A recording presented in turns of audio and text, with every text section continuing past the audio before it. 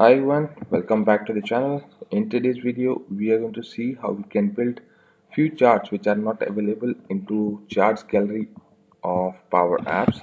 For example, if I search for charts, you will find that we have column chart, line chart, pie chart. But what if I wish to create some other set of charts? So how we can create those charts and what adjustment we can do to create those charts. For example, I've created this horizontal stack chart which is showing the progress of something like this, and this vertical stack chart like this, and I have this donut chart as well which shows the data like this. So I wish to create these three set of charts which are not available into my Power Apps control gallery kit. So how I am going to create that, I am going to show you today. So for this we are going to create one new app. I'll just go to wake.powerapps.com and we'll start from one new app.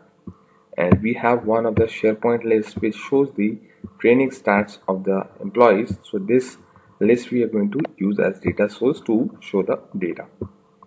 So let's create first of all one Power App. So I'll start with page with design as blank, and we'll start adding of one gallery. So I'll just click on insert, we'll search for gallery, and I'll just choose this blank flexible height gallery, and inside this gallery I'll click on this add an item. I'll click on insert and we'll try to find the container, and this container will add one control as rectangle so that we can use that as a bar of our horizontal stack chart. So I'll click on this rectangle, and now I'll adjust the height of my gallery.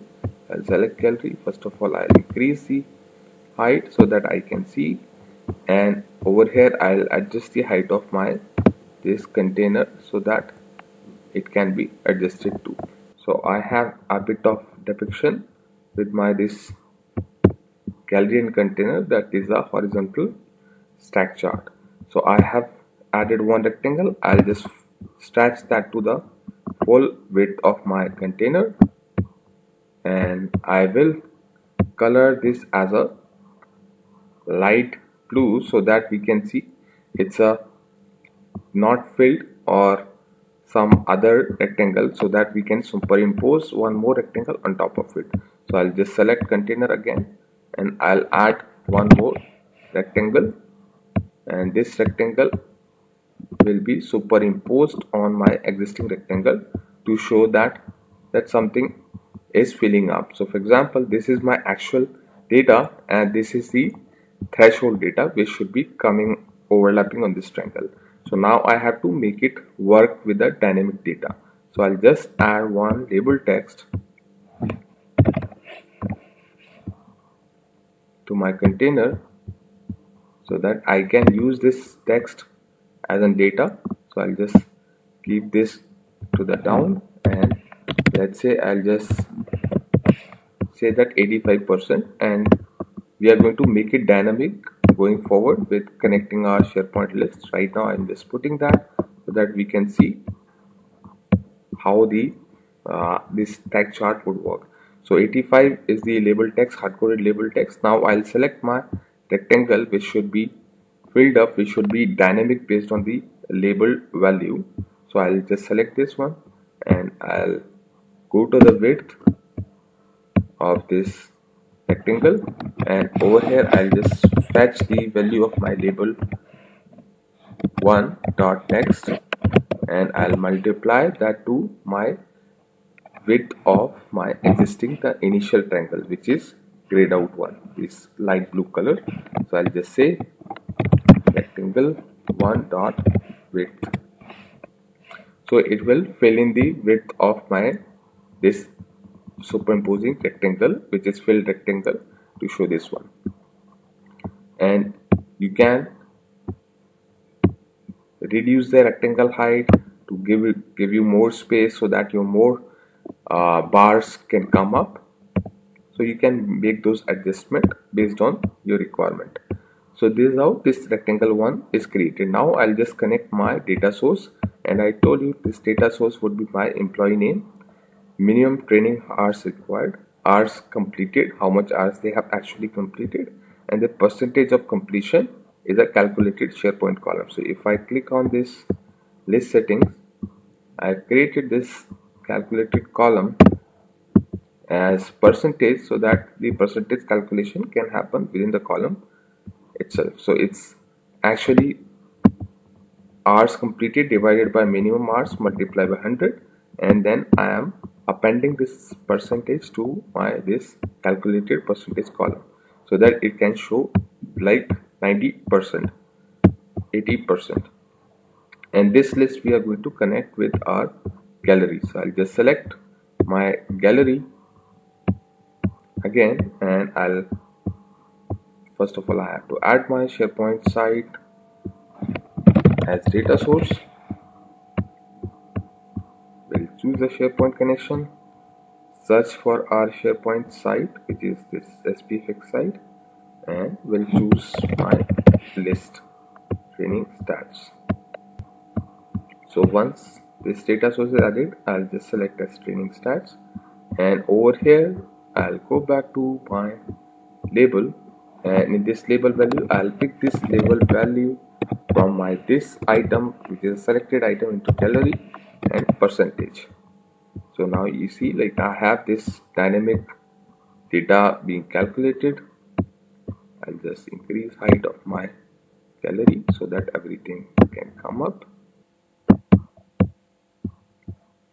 So I have these 4 or 5 bars, and I want to show this the data is for which person. So I'll just add one more label text to my container, and this label text will show the name of employee for which we are showing this data. So I'll just increase a bit of height,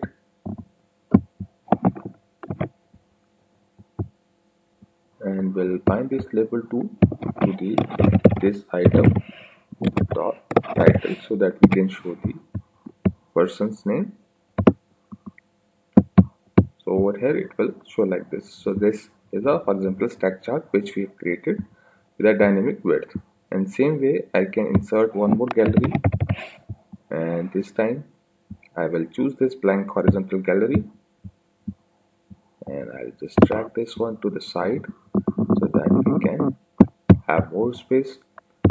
And I will add item insert from insert pane. That is, again, I'll add one more container, and in this container we'll add again one rectangle the same way we did for our horizontal one. So this is vertical item. So I'll just adjust the height for my container so that I can have the other bar chart. So I can reduce this rectangle width so that it can fit in properly for the data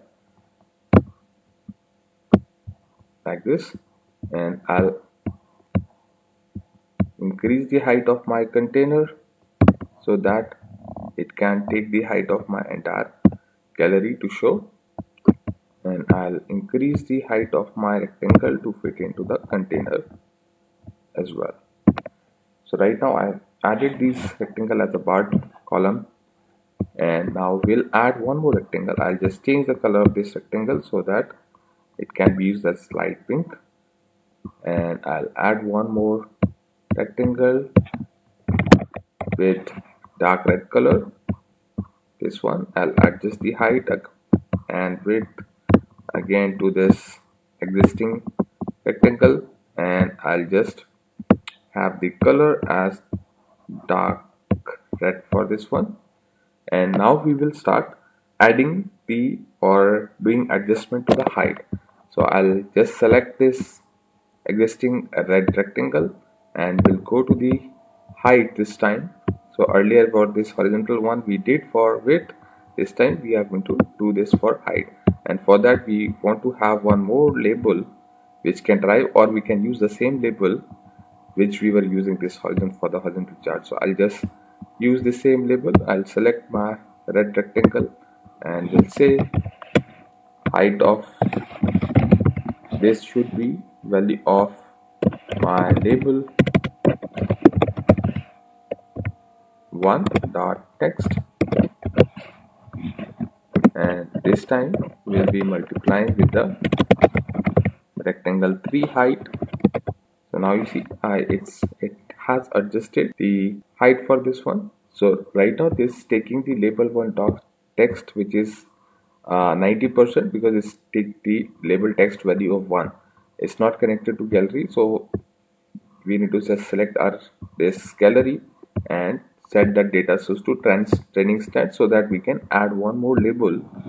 I'll just add one more text label to this container, and then we will bind that value from our training stats list. I'll just align it and we'll set this text to this item dot percentage, and we'll use this percentage to tie up our height for this rectangle 4. So I'll just select the height which we set up, and we'll tie this label, this is label 4, as in value. So right now it's inverse. If you see, it has to be starting from the 0y, so we have to set the position of our y, and y-axis that is over here. And for this, what you can do, you can just go to your height again, copy this entire formula, and again check for y property, and simply say that rectangle, the previous rectangle height 3 dot height minus the calculation which we did earlier. And right now you see, like, they're still having gap because the bar chart height should be adjusted to the container. So I can just increase this bar chart height and adjust that height to the till the level of container. So now it's depicting the right data, which is 90% of this training is filled, and you can very well again set this text for the title name over there. So this is how you can quickly create this vertical stack chart as well with the rectangles. And I'll just show you, I'll just create one more screen and we'll just show you how to create the donut chart very quickly. Blank screen, and we'll take help of the existing chart control, and that is of pie chart. And I'll just fit this to the width, and we'll connect this pie chart to our existing data source training stats. And in this one right now its item is showing, so I have to set the label. We can set that to percentage, so it will show the percentage over there, or you can set that as to title if you wish to show the people name. So right now it's a pie chart. To convert that into donut chart, it's very easy. We have to just go to this circle, drag that circle on top of this chart, stretch it up whatever size you wish to have, and give it a give it a transparent or white color. I'll just go to properties of my circle and change the color to white, so that it can start look like a donut. You can adjust it. So this is how it will look like a donut chart. So with this tips and tricks, you can quickly create the additional charts which are not available into the charts gallery of PowerApps. You can create your horizontal stack charts. As I explained you can create your donut chart as well. So that is it for today's video. I just wanted to let you know that these additional charts can be created. We can create 3 stack chart as well. Instead of 2 rectangles, we have to put one more rectangle and adjust the height of that rectangle starting y or x point to the height of the percentage or the other number you wish to have. So you can very well create those. So thank you.